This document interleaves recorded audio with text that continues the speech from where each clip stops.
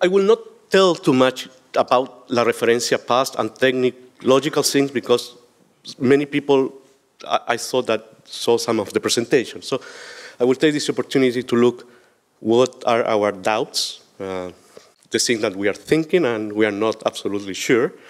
And with a warning, it's always difficult that saying that this is Latin America and I represent Latin America. It's too huge, it's too difficult. So I will try to say this is what we think, this is what I think, and of course there are differences. And the logo was because of that, is many colors, is that represent that, a lot of diversity, and many vision.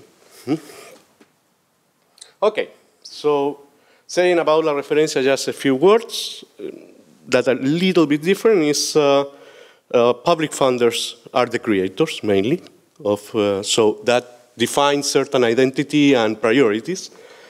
And every document from OECD who spend what, at the end in Latin America, governments finance research and development. That's a difference regarding other continents. So the point is to make everything that's funded with public taxes should be open access. That's it. That's the principle. It's quite simple. These are the ministries, some of them are governments, some of them manage the infrastructure. They have their own nodes, like in Argentina, like in Brazil.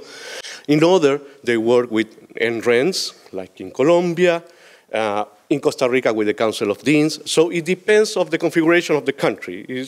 But we have general agreements on how to operate, and with support also, administrative support from Red Clara.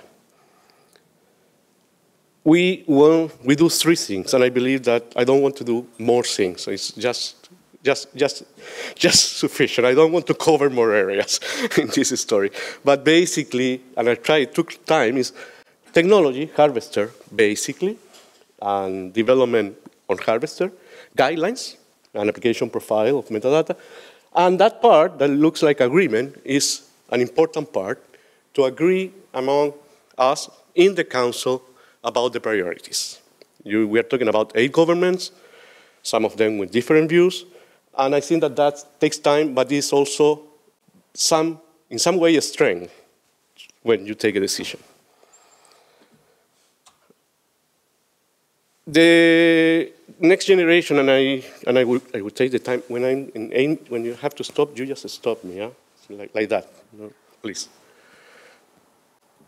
We develop a system that is decentralized.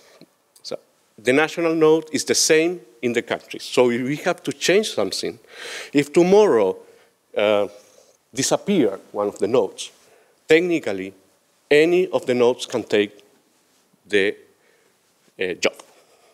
That is a strength also, makes you sleep safer, that this will continue at a certain level, but it takes a lot of support at the same time. We give specific support to each country.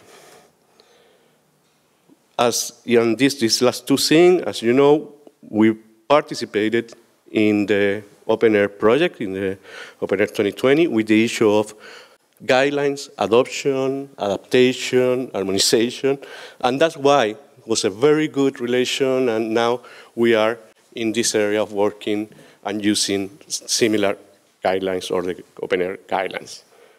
We will focus the next year, and this is the past, it's over.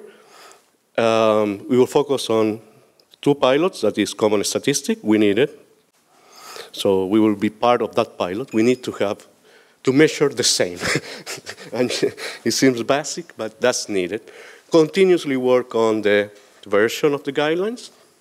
So go to 4.0, implement our technology. It will take time, but we will do it from here to the end of the year to have at least at the national node that capability and system of notification. Okay, that was the presentation of Referencia. Open science. This word, open science, cloud, everything. We have a meeting and we prepare a document, kind of what we are going to do about it. And it's not that it's everything that has to be done. It's what we can see from our history that we can do with some priorities. And we presented at was the first scientific data management workshop in Brazil. Many data repositories were there discussing how to deal. And the points are the following. I will not say what is open science. We know that there are, but our look is basically as a public good, and it's not an end, it's a process. And if you talk about public good, you're talking about infrastructure, open code, governance model, economies of scale and scope. How we place that? We must continue some tradition, that's continuity and change, that is a production of results should be non-commercial with the open access tradition. Journals and portals. There's enormous, quantity of journals in Latin America. It's more than many regions, I guess. That will continue to be, and I hope, and we hope to maintain that tradition because we are convinced that it's a way to move. If the funds will come mainly from the state also, it's the public needs to show transparency in the use of this result. So data should be open.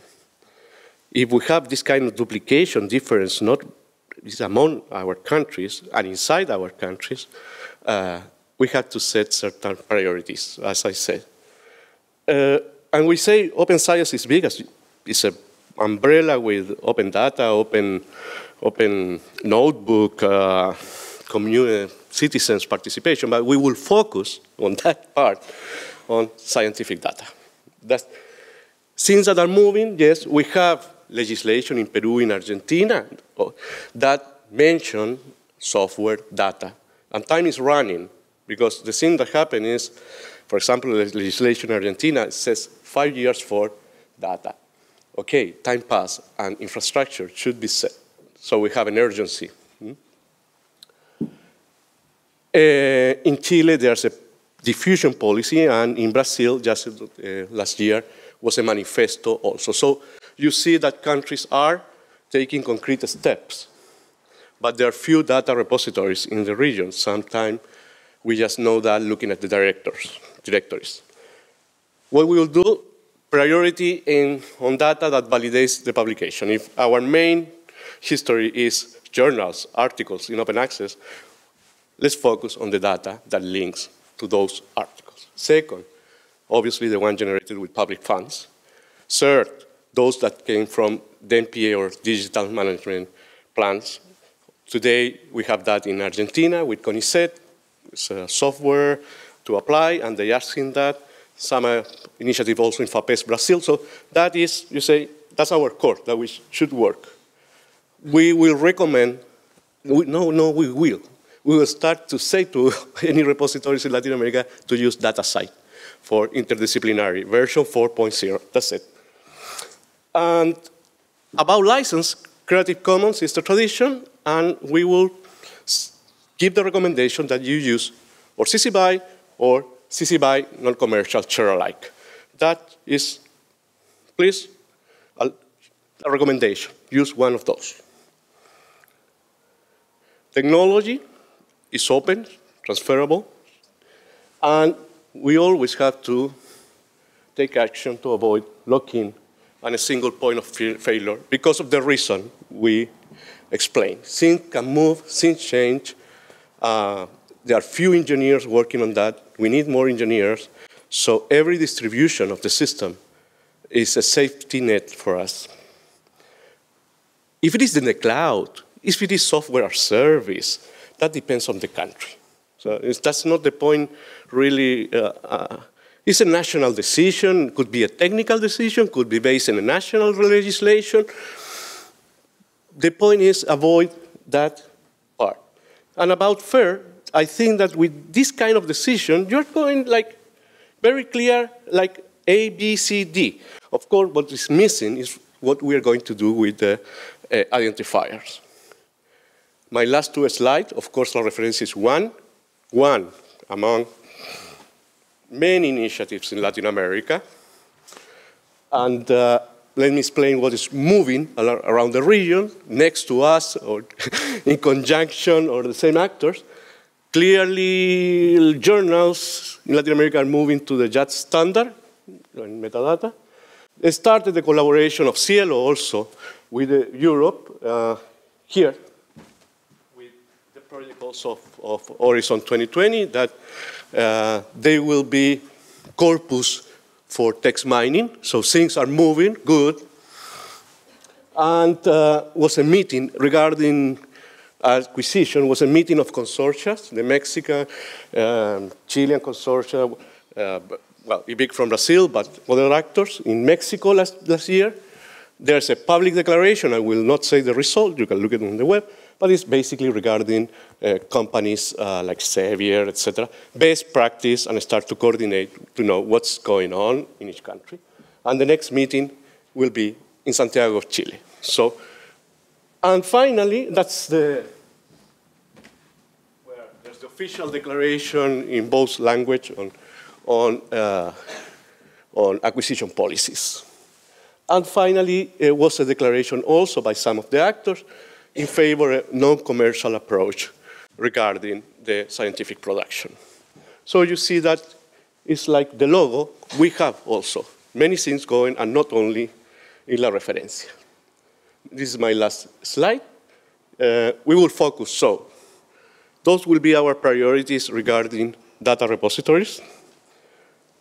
We will focus on guideline, obviously, and we will start learning by doing. Like, we have to do an archaeology about the data we have, not in Latin America, but outside Latin America that was produced in Latin America or about Latin America. So like Foucault is not a technical, a technical issue, it's almost an archaeology. We have to look and start to see where is, to recover that knowledge, or to recover that, at least the metadata, and hopefully information. We will continue this federated approach, and it's a challenge, but the challenges are good. We must work with huge universities in Latin America that have enormous resources also, and we have to deal with universities that have, I don't know, very small, that they need help. How we move in that? Well, such is life. That's it. Thanks a lot. That's the presentation. In the time, I hope that was perfect.